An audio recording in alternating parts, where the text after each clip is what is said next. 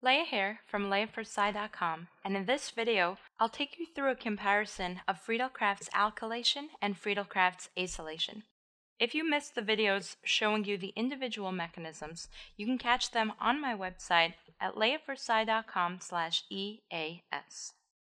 Friedel-Crafts Alkylation is the reaction that lets you add an alkyl or carbon chain to the benzene ring in the presence of a Lewis acid catalyst such as AlCl3. So when faced with an example like this, you may think that the reaction is simply benzene with 3 carbons. And so when given this example, you may think that the product is a propylbenzene. But this is not the answer. The product of this reaction is actually an isopropylbenzene. And so the question is, how did we go from 1-chloropropane to an isopropyl substituent? This is actually one of the 3 limitations of the Friedel-Crafts alkylation reaction. When you study activators, deactivators, and directing effects, you're going to see that an alkyl group is considered activating. This means that when you do Friedel-Crafts alkylation one time, the ring will be activated and another alkyl group will add and another group will add, making it somewhat impossible to control the reaction. A second drawback, as we saw here, is a carbocation rearrangement. And finally, alkyl groups are ortho-para-directing. And while this may not be a drawback, this is something you want to keep in mind if perhaps you want to do a reaction with a meta-substituent instead of ortho-para. So let's take a look at what went wrong with the initial reaction, and then I'll show you how to get that product using Friedel-Crafts acylation. We started with a 1-chloropropane. When turning 1-chloropropane into a superelectrophile, you wind up with a primary carbocation intermediate.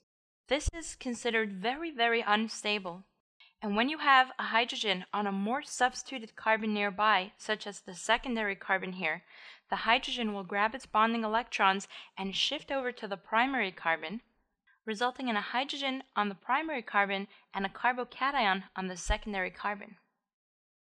By the time benzene joins in on this reaction, it winds up attacking a secondary instead of a primary carbon, and so we have the isopropyl group attached.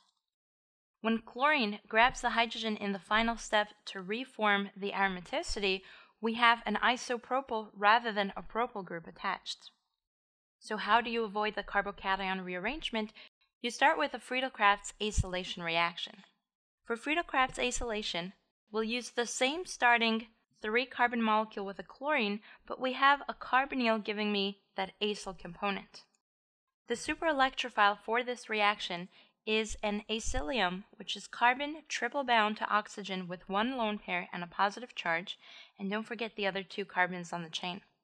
When benzene attacks the acylium, there is no possibility for carbocation rearrangement because that positive charge is sitting between a carbon and oxygen and not just on the carbon atom.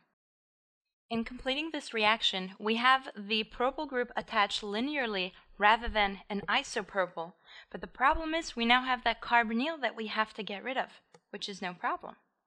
There are 2 simple reactions that you can use to reduce an acyl group to an alkyl group, and most courses will require you to know the name and the reagents, but not the mechanism. Clemmensen reduction is an acidic reaction where Zn and Hg, in the presence of HCl, will cleave off that carbonyl and give you the desired alkyl product.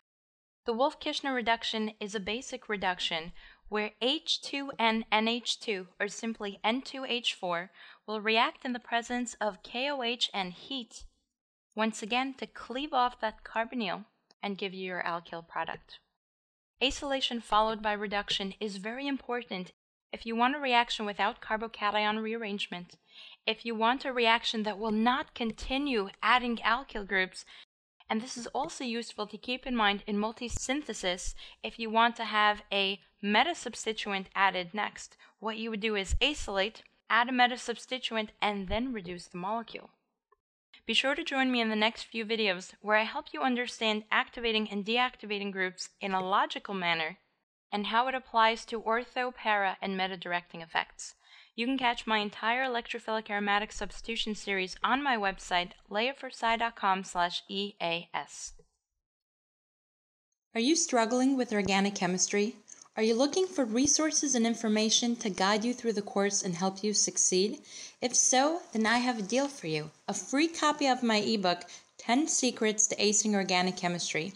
Use the link below or visit orgosecrets.com to grab your free copy. After downloading your free copy of my ebook, you'll begin receiving my exclusive email updates with cheat sheets, reaction guides, study tips, and so much more. You'll also be the first to know when I have a new video or live review coming up. If you enjoyed this video, please click the thumbs up and share it with your organic chemistry friends and classmates. I will be uploading many videos over the course of the semester, so if you haven't subscribed to my channel yet, do so right now to be sure that you don't miss out.